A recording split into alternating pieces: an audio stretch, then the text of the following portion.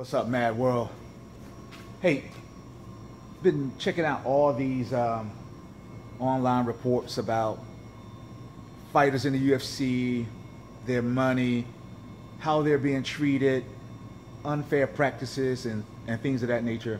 This behavior that you're seeing at the top in the UFC, it starts at the grassroots level. Fighters have always been treated unfairly across the board, and you're just starting to see it now.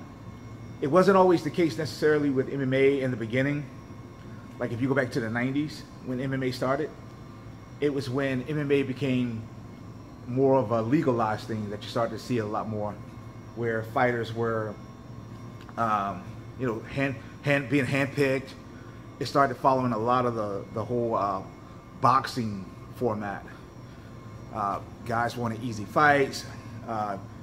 There were certain fighters that had a better look, better crowd, so you started pushing certain fighters that you thought could be a big star one day, and the promotions fell into it, and it started gearing their interest toward teams that had more fighters, or a former superstar wrestler, or somebody with a name, and they started treating all the other fighters with little or no regard.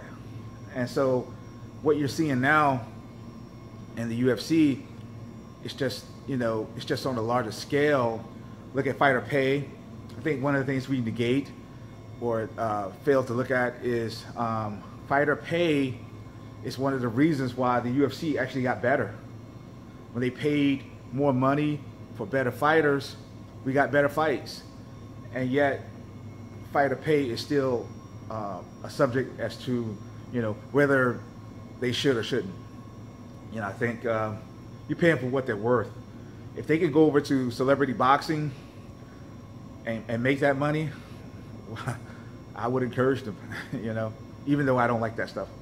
But you can understand the UFC's helped these guys make a name for themselves now, and now it's going to come back and bite them in the ass a little bit, where these fighters can now use that name, use that fame. So you're probably going to see more fighters wanting to opt out of their contracts later on, because they have a little bit of a reputation.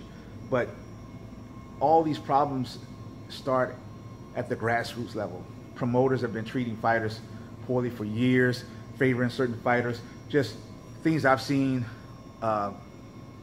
when asking for money for certain fighters, we get turned down because there's a fighter who's willing to take a pay cut, and this fighter can be 0 and 15, and I'm not exaggerating, but because he's willing to fight for $200, you're not willing to pay for a fighter who's 4 and 0, who wants to make, say, $1,000.